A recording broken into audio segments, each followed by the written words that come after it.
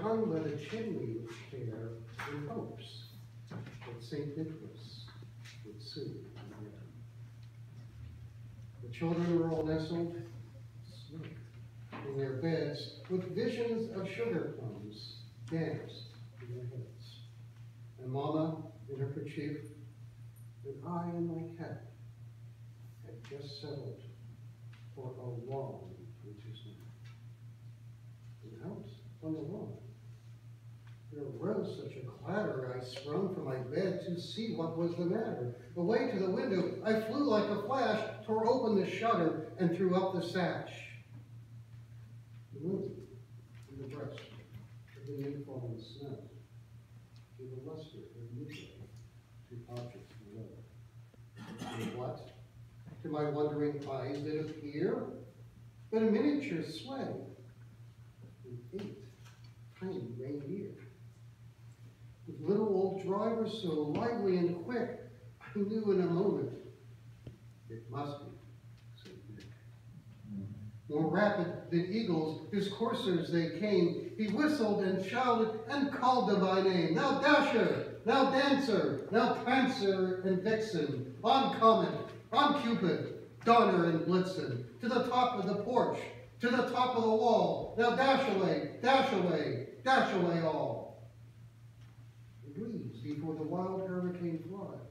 When they meet with an obstacle, mount to the sky, so up to the housetop the coursers they flew, with a sleigh full of reindeer, and St. Nicholas too.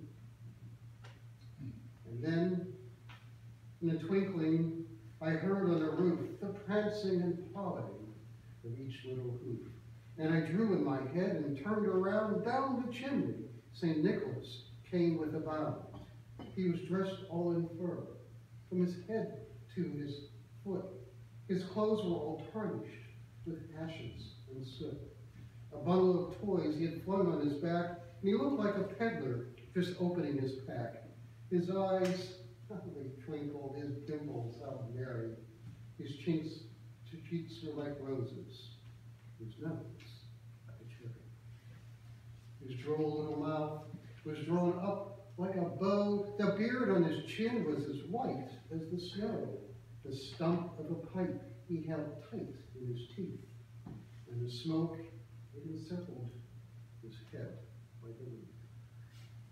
He had a dark face, a little round up, that choked me laughed like a bowl full of jelly.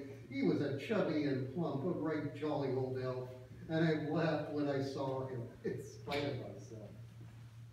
A wink of his eye, a twist of his head, soon gave me to know I had nothing to do. He spoke no word, but went straight to his work and filled all the stockings, then turned with a jerk, laying his finger beside his nose and giving a nod. Up the chimney he rose.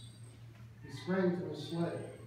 To his team gave a whistle, and away they all flew like down on a thistle. And I heard him exclaim, ere he drove out of sight, "Happy Christmas to all, and to all a good night."